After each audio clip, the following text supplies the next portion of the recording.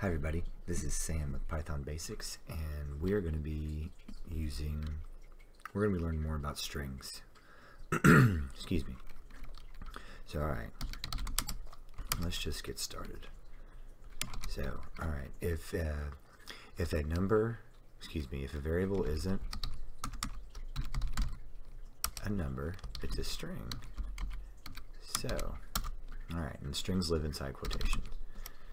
So alright. Now, just to remind you, you call dir whatever. Let's bring this up. So, all right, let's look at some things. So, all right, I think last time we touched a little bit, did a little bit more with a list, and we showed how to take a string and put it into a list. But I was thinking about this, and let's look at there's a isUpper method. And then there is a is lower. So alright. So right now, let's call name again. So alright. Name dot, and to remind you, these are methods. So they use the dot notation, and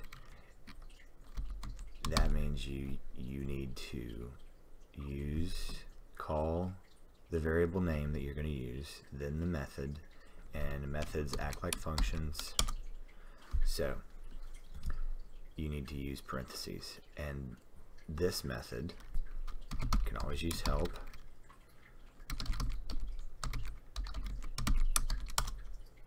Alright. So alright. Help is a function, is purple. And if it's purple, it has parentheses. So okay. Alright. So, and this is the method.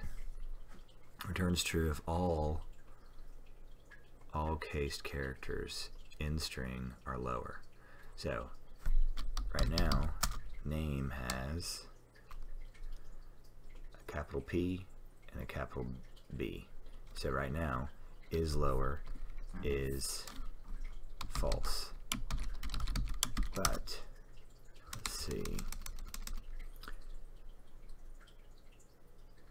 Then we also can change any case.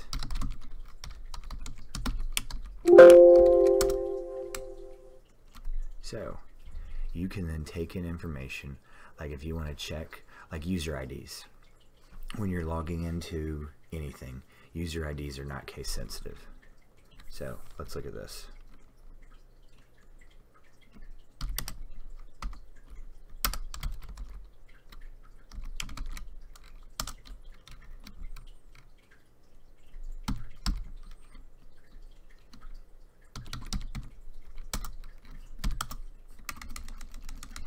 Alright, now let's say that somebody is going to capitalize something.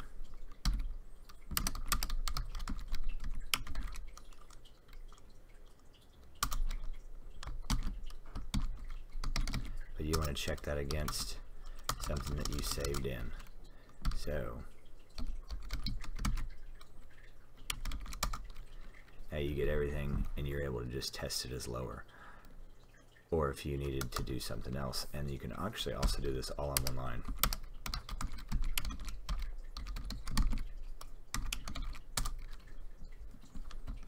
Everybody watch. So I can put this method at the end of the input to take in user, and then you could set this up and compare the variables later. So alright, let's look at one more, and you can do isUpper. Let me show you title here. So right now name is, alright, let me do new name equals Python Basics. So alright, let me show you this to remind you. You still run this. Actually, this is one thing I have not shown you yet. You do not actually have to remember your variable name. You can just run it on a class. So alright, title right here. this is a cool one that's handy. So, all right, right now name. Oh, new name. That's right. Is all right. New name dot title. Did I do that right? Yeah. Okay. And look what it does.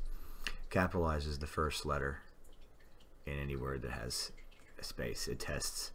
And ooh, we'll do starts with, because you can really start doing some really neat stuff. But there's a ton of, and you can capitalize. And then we'll start getting into some indexing and some split. There are a ton of functionality, and join is also very, very handy. But hope you guys are getting something out of this. Thanks for watching. Hit the subscribe button for me, and we'll see you next time. Thanks.